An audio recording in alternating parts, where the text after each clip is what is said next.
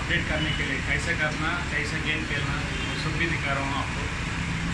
कैसे games install folder में डालना, वैसा सब भी दिखा रहा हूँ।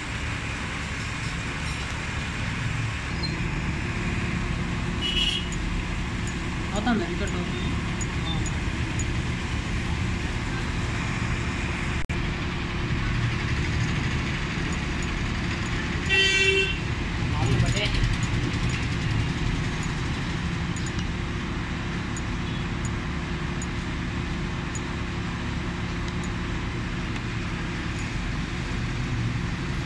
हेलो दोस्तों, मेमोरी कार्ड ने सिस्टम को कनेक्ट करके अब फाइल्स कैसे कॉपी करने दिखा रहा हूँ, देख लीजिए।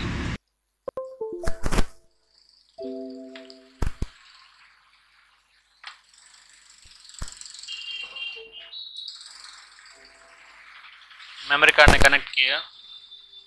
अब PSP फोल्डर में चल रहा हूँ। पहले मैं नीचे वाला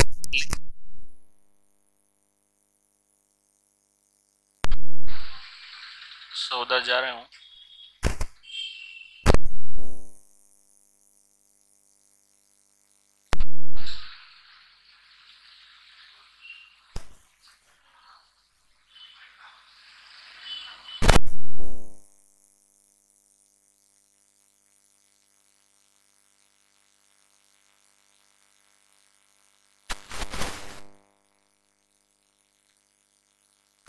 नीचे लिंक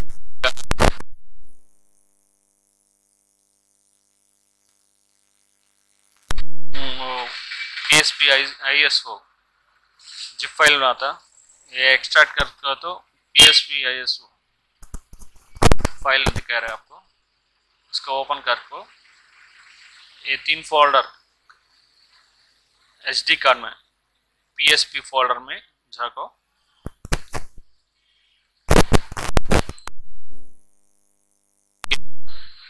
चलो, ये पूरा ऑलरेडी पहले में है ना, आपके लिए फिर एक बार दिखा रहा हूँ।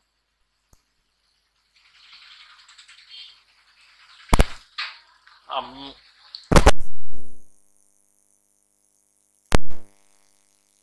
तो इसके लिए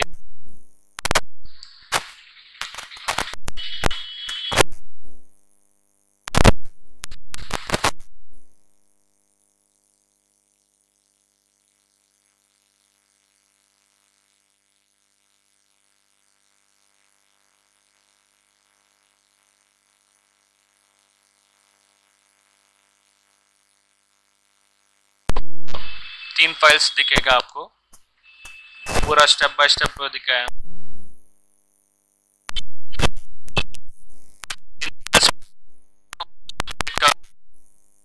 और फास्ट रिकवरी का फाइल दिखाएगा। पहले अपडेट करना, फिर फास्ट रिकवरी करना।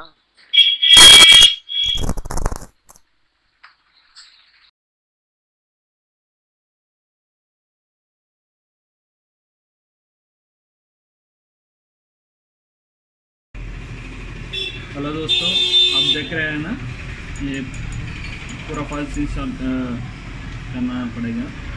ये नीचे आए तो अब 3 दिखेगा आपको, CPL flasher, fast recovery, update. पहले स्टेप में अपडेट करना पड़ेगा। अपडेट क्लिक करो।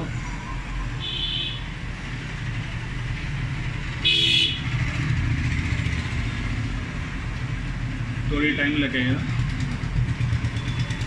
अब दिखा रहे हैं ना, लॉन्च CFWX और स्टार्ट करने के लिए भी X, फिर रिबूट होगा रहा है। वेट करो। ओके, आ गया। फिर फास्ट रिकवरी,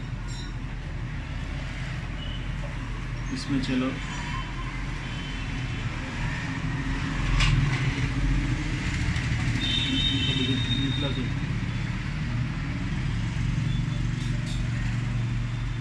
वेट करो।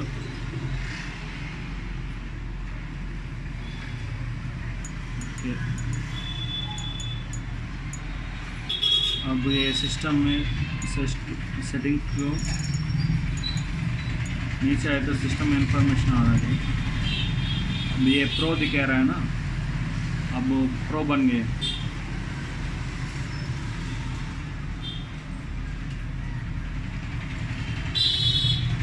पहले 6.60 बेसिक वर्जन था, अब ये सॉफ्टवेयर इंस्टॉल कर तो अपडेट कर रहे तो प्रो नाम आया। अब नेक्स्ट वीडियो में आपको दिखा रहा हूँ कैसा गेम कौन सा फोल्डर में डालना पड़ेगा, कैसे डाउनलोड करना आपको दिखा रहा हूँ।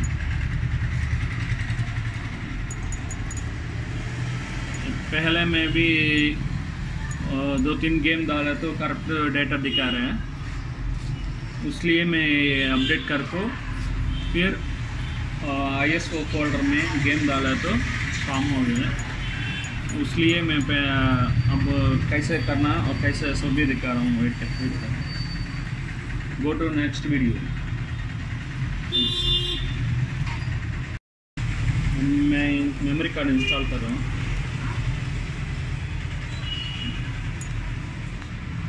मेमोरी कार्ड स्टिक चल रहा हूँ। अब दिखा रहा है ना ड्रैगन बॉल एच। पहले दो गेम था, अब असिस्टेंट क्रिड का डिलीट कर डाल दिया। Present I have only dragon ball H.